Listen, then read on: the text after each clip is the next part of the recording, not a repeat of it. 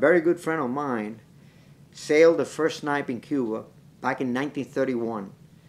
You know, the plans came out in the Rudder magazine, and it was a worldwide explosion for the snipe. It's the first time a small dinghy plans came out this is the smallest boat ever thought about at that time, 1930. So then people all over the world start building snipes right out of the magazine. All the members at the club knew that I wanted a snipe, and they kept hammering my father about getting a snipe for me. You know, so my father finally bought a snipe for me when I was 15. Back in the 40s, early 40s, and a little before the 40s, there was a very good carpenter in our club, and he built several snipes. Among them, the one I own, which was 3686. Commodore Rasco was sort of a person that he was the Commodore of our club in Havana, in Miramar Yacht Club, I'm sorry, and that he was practically a permanent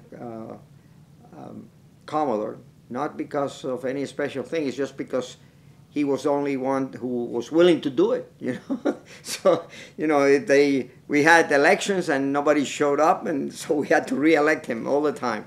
And he was not very wealthy, but wealthy enough to donate a snipe in some of the years, like I think 1952, 53, 54, 55. He donated a snipe to the club, to the Miramar Yacht Club, and then that boat was sailed. The members of the club sailed to win that boat. You know, among them is some of them that are still around, like Paquito Calvet. He won a boat, you know, and several people won a boat. I didn't win it. First, I was not allowed to compete for it because I already own a boat, you know, a snipe. So they will not allow me to compete for it, of course, you know. But that made our fleet grow tremendously, you know. Suddenly, you know, at the end of 6 or 7 years, we had, instead of 10 boats, we had 17, 20 boats. My brother and I sailed for a few years together, maybe 1957, 58, 59. We won the Nationals in Cuba, the Cuban Nationals, twice. And then we went to the Worlds in 1959, and we got second. My brother and I got second.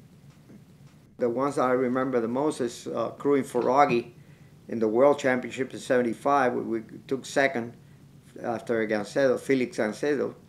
And also I sailed with Augie a couple of we won the Western Hemispheres in 1972 in Cartagena, Colombia, and I crewed for him. So I crewed for him. So I crewed also in 1999. Crewed for him in the Worlds, even in Spain. That was a fantastic time we had there, you know. And funny thing is that as we came around the weather mark in some of the races, a lot of people were applauding us, and Augie thought it was because of him. People said, "No, we're not applauding you. We're applauding your dad." You know. I think Augie and I started the special juniors with my grandkids, Lucas and Adrian, back in the 90s. Yeah, I think in 1990 we started that, or maybe earlier. No, 1990 in Annapolis. It was that the special juniors had started, you know, and I had a hard time. I wanted the special juniors to sail with the juniors, since we were having a very small fleet of juniors at that time. For some reason, we just lost a lot of juniors' interest, and so that I thought that would help give it make it a little better fleet of juniors, and it did. But at the beginning, I had a lot of resistance from the regatta organizer, the national organizers, that they didn't want to sail the special juniors with the regular juniors. They thought that was not right, you know. But I thought it was good because some of the special juniors with an adult as a crew would be a good competition for the juniors, who after all they have to go to the Worlds and represent us in the Worlds. And if they get a poor competition in a home, how are they going to do good in, you know, when they go abroad to represent us, you know? So finally, I think I finally won the battle after several years that the class recognized that our special juniors should sail together and get the same.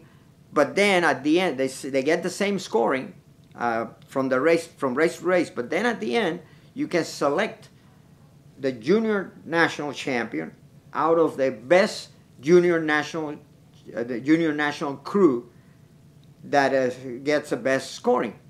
You know, it doesn't matter. He's a junior national champion.